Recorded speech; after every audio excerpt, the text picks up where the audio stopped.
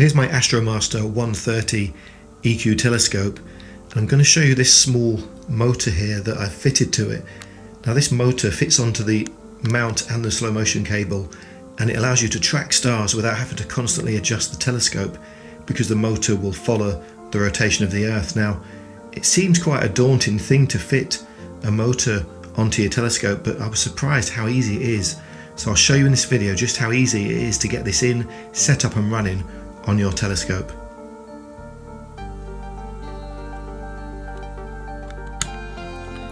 So here's the motor drive for the Celestron Telescope. This is the 93514 Logic Drive, and it's for various telescopes from the Celestron range.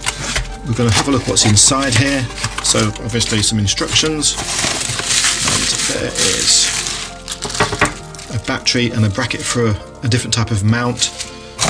We have a screwdriver in here as well, and here is the machine.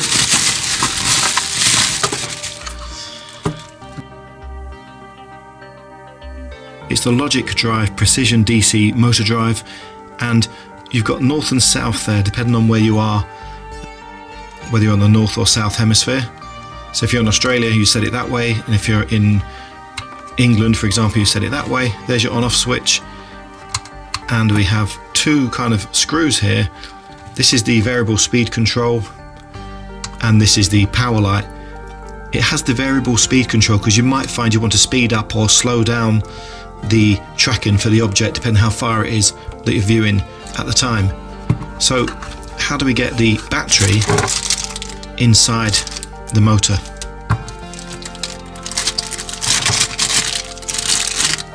There's an Allen key in here as well, so you've got a screwdriver and an Allen key. You've got all the tools you could need. So we need to get this battery into this machine, so we're going to first of all start by taking these small screws out of the front here. These are just two small screws.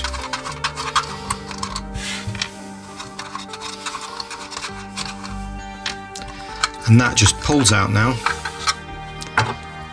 And then you can see all the gubbins. Now here's the battery connector. It uses a 9-volt battery. I would call it a PP3, or you may call it a 1604. And this is for this bracket is for the CG3 mount, and the other bracket is for the CG2 mount, depending on which mount you have on your telescope. I'm going to go with the CG3 mount, and that's why you have the screwdriver, because you may need to swap the bracket around. You'll notice in here, this is what connects it to the slow motion controller, and it's a pinch screw that goes in to the flat part of the slow motion controller to secure it in position.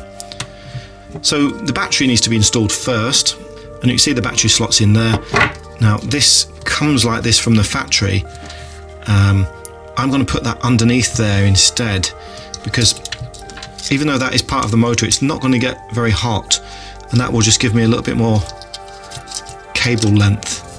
So that's going to go through there, and then I'm going to go through here, and now I'm going to connect my battery.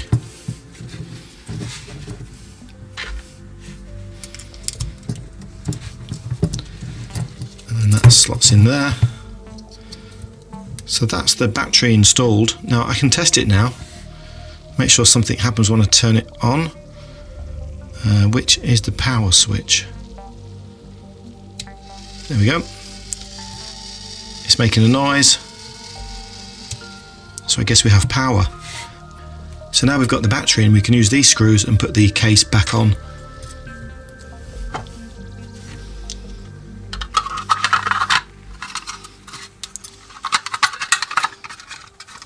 There we go.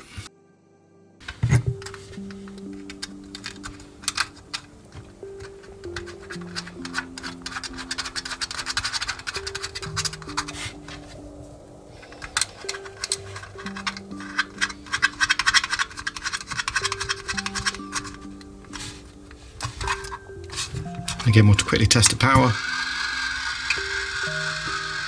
You can hear it slowing down, can't you?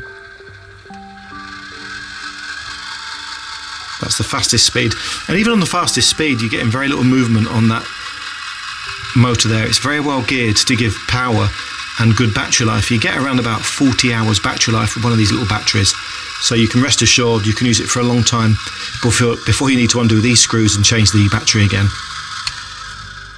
So let's fit it to the telescope.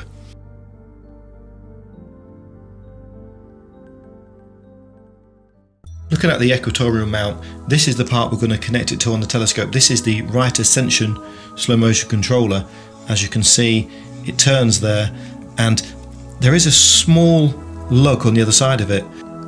Now the lug is only on this particular slow motion controller, it's not on the other one, so you can see you can't really go wrong with which one to fit it to.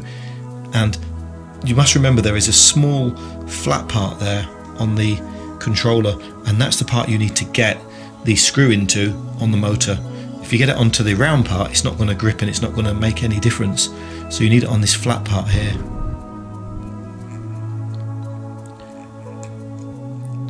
So you need to remember there's an adjustable screw inside here, and obviously that would connect it onto the shaft.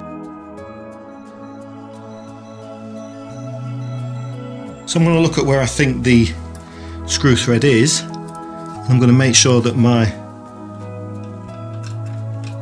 flat part is in line with that, so I need to just move it this way a little bit so that when I put this screw on here,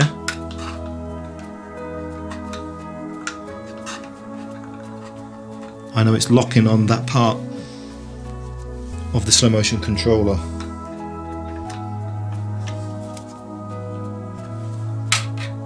Just move that out of the way.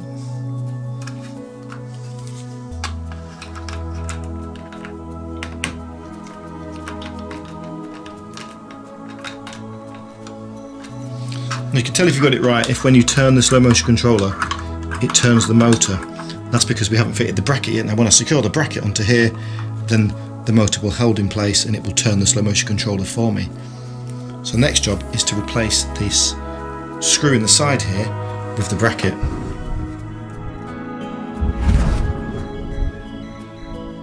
So now we're going to look at this screw on the side of the mount here. This screw is going to connect the motor to the telescope. If you turn the slow motion controller now, you'll see the motor moves with it. So obviously we need to undo this screw with the supplied Allen key, which you can mostly do by hand once you've loosened it. And we're going to simply secure the motor bracket to that mount and put the screw back in.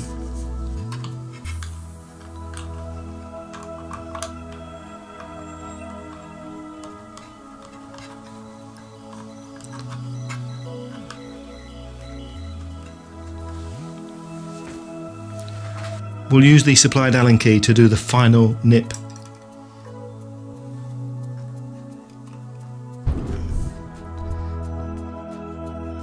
And now we have everything set up, we should be able to turn on and enjoy the motion control.